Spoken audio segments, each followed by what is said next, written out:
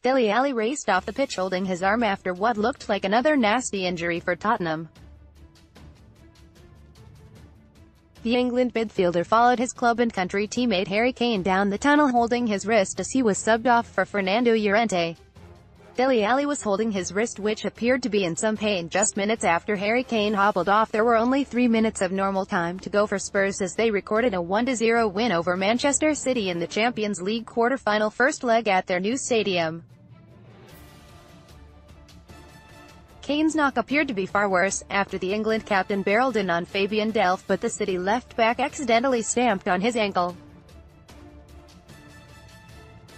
Sunny and scared, but the prospect of missing both Kane and Alli for the doubleheader with City next week, after they welcome Huddersfield to their new stadium on Saturday, is a daunting one. Son Heung-min ended up scoring the winner for the men in white after he brilliantly kept the ball in play before firing past Ederson. Alli was still on the pitch at that point, and with Kane ruled out, it was a welcome relief for the home fans, especially as they kept a clean sheet. City never really clicked into top gear at the new 62,000 stadium, in its maiden European game.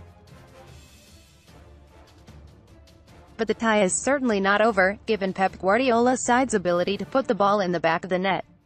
Alli's injury will likely not rule him out of any games, given it is on his wrist with a cast or brace able to protect his limb. News Group Newspapers Limited. Alli was given a sympathetic pat on the face by boss Mauricio Pochettino after his injury. Harry Kane hobbles off after sustaining